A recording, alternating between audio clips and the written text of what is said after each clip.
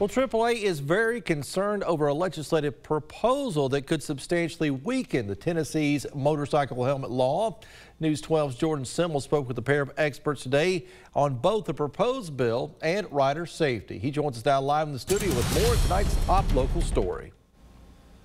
Andrew, good evening. Thank you. AAA spokesperson Megan Cooper says House Bill 42 has the potential to lead to greater injuries and deaths for motorcycle riders throughout the volunteer states.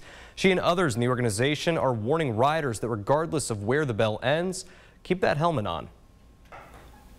Cooper says the bill would create a 4-year program where drivers and passengers 21 and older uninsured with TennCare would be exempt from wearing a helmet on a motorcycle, something currently required by Tennessee state law. We have what's called a universal or all-rider helmet law. That means that regardless of your age or your skill level on your motorcycle, you do have to wear a helmet. Cooper says AAA ran a survey in 2021 on helmet safety, finding that 92% of Tennesseans support a universal helmet law, while just 8% don't.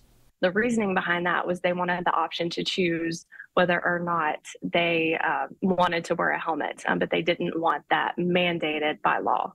Local motorcyclist Joshua Estep is part of that 92%. Having ridden both motorcycles and sports bikes for nearly 2 decades, the local cycle shop manager says the helmet saves lives. It's definitely be a lot easier, a lot quicker, a lot cooler to not wear one, but it's all about safety. Working here, you get to talk to and see a lot of people who ride, obviously, and the amount of stories that I've heard of people coming back and saying, hey, you know, I've hit the ground and the paramedics said the helmet saved my life is countless. Cooper says multiple studies have revealed increases in rider deaths and traumatic brain injuries in states that relaxed their helmet laws. She is encouraging all Tennessee riders to keep the helmet on, regardless of the bill's outcome.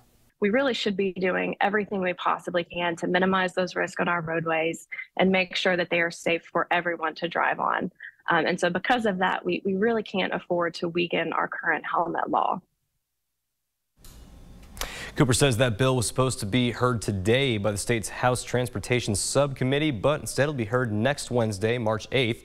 News 12 also reached out to Tennessee Highway Patrol in their Chattanooga headquarters for further comments. Although we were unable to get anything from local officers, the THP receptionist I spoke with simply said, just wear the helmet. Reporting live, Jordan Simmel, News 12.